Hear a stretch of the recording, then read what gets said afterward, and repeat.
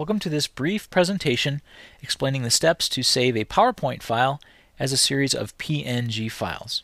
For this example, I'll be using PowerPoint on Mac OS X. However, the steps are similar on Windows operating system as well. Basically, you'll want to open up your PowerPoint file and make sure that you've saved it as a PowerPoint file.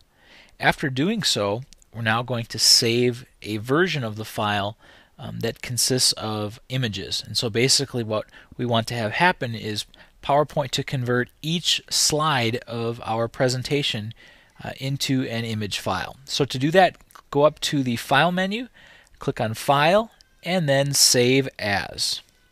After doing so, you'll be prompted to select where you want to save that to. And what's most important is you look for the Format menu and option, and next to that the default will be to save as a PowerPoint presentation. However, clicking on that drop down pick list, there will be other options for you to select from, and the option that we want to select is PNG, Portable Network Graphics, and this is an image format that works very well in different types of presentation applications.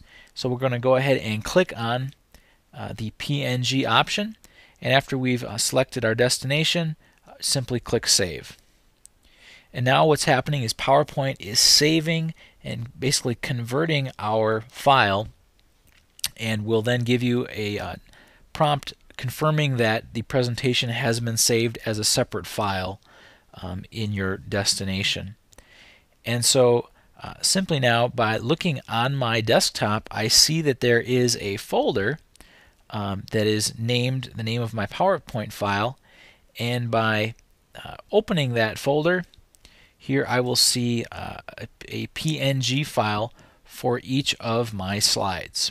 And this is an important step to take before you import these images into presentation software such as Illuminate.